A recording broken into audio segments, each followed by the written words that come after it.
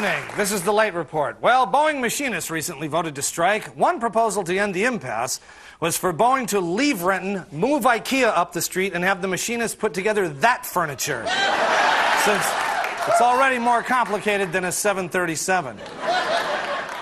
A panel of experts has warned that the Seattle Viaduct is in danger of collapsing sometime in the future. When it does, city officials will be amazed that it has happened, and President Bush will wait 5 days before cutting short his vacation.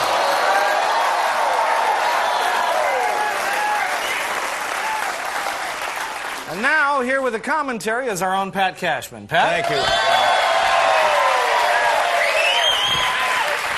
You know, through the years, one of Almost Live's regular mandates was to poke good-natured fun at our towns and our neighborhoods. Most of those places seem to find it at least mildly amusing, with the notable exception of Renton. In fact, it gave Renton such a complex that they hired a marketing firm to upgrade their image and implemented the slogan, Renton, ahead of the curve. Not a joke, it's true. Well, since then, a lot of other towns have adopted their own slogans. You might be unaware of them, since Almost Live wasn't around to tell you about them. Kent adopted Kent, connecting for success. It's really another way of saying Kent. We've seen Renton, we just as soon stay behind the curve. Thank you.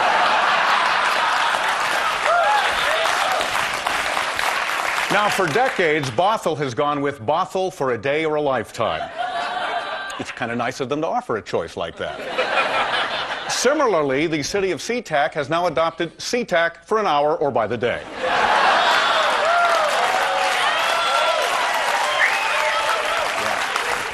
Here are some others. Tacoma, the smell's pretty much gone. Auburn, come for the bowling, stay for the pull tabs. Burien, right next to the airport. Linwood, surprisingly moist. White Center, the best part of an Oreo. We gotta sort of wrap it up, okay? Okay, I got one more for you. All right, one more. Hump tulips and pay a $200 fine. Thank you. Pat Cashman. The preceding has been a commentary from Pat Cashman. It does not necessarily reflect the views of King TV, or of Hump Tulips, or Auburn, or White Center, or Bothell, or Renton, or Kent. But SeaTac's cool with it. Now, with some personal reflections, here are cast members Tracy Conway and Nancy Guppy.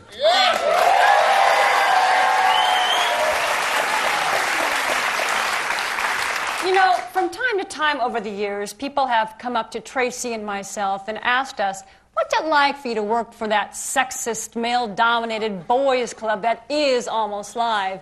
And did you find that you have to aggressively compete with each other for the limited opportunities for women? Well, first of all, Nancy and I are good friends. Oh, great friends. Yeah. Yes, Yeah. And plus, we're really different types, so we usually weren't even going for the same roles. Exactly. For example, Tracy's older and fatter than me, so she was the perfect casting choice for the older, fatter roles like someone's grandma. And Nancy is the scrawny, flat-chested, androgynous transgender type. You know, perfect for roles as younger boys or unattractive, nondescript, and, you know, mousy women. Also, because we've known each other for such a long time, we've been through a lot together in our personal lives. Oh, for sure. I mean, especially in 1995, which is when I had my cardiac arrest. It was How long are you going to milk that? Milk that?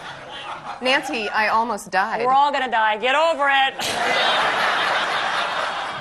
By the way, sweetie, how is that chronic frigidity problem of yours?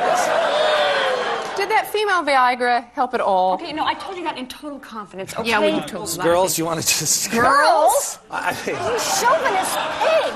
He is such a jerk. Oh, thank God we have each other. Hey, don't even look at us. Don't look at us. All right, okay. All right, jeez. Tracy Conway, Nancy Guppy, ladies and gentlemen.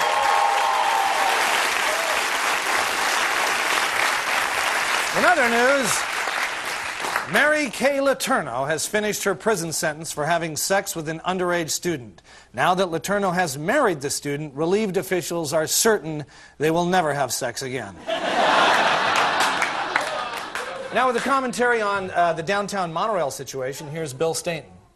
I'm not talking about the monorail. I thought you were talking about the monorail. John, we changed that like, what, 2 weeks ago? Oh, well, I guess I missed that. You just don't pay any attention at all, do you? Yes, I do. No, you don't. Look, okay, all right. Nancy and Tracy were just out here. What was Nancy wearing? A yellow pantsuit? Okay, fine. Sure. And what was their commentary about? The monorail? Why do you even bother coming to the meetings? Well, Tracy brings peanuts. Tracy brings peanuts. That is pathetic. No, it's not. I mean, what have you been doing for the past 2 weeks? Memorizing my lines. Memorizing your lines, John. There's something to memorize. The whole damn show is on teleprompter. No, it's not. Yes, it is. This exchange that we're having right now is on teleprompter. No, it's not. Yes, it is. Steve, can we get a shot of the prompter? See, look, see? That's the line I'm saying right now. No, it's not. And that was your line. You were reading it straight from the prompter. No, I wasn't. This is exactly what happened 6 years ago. I cannot work with this. Yes, you can. Could you ask Tracy if she could bring more peanuts? Oh, well, this has been The Late Report. Stay with us. We'll be right back.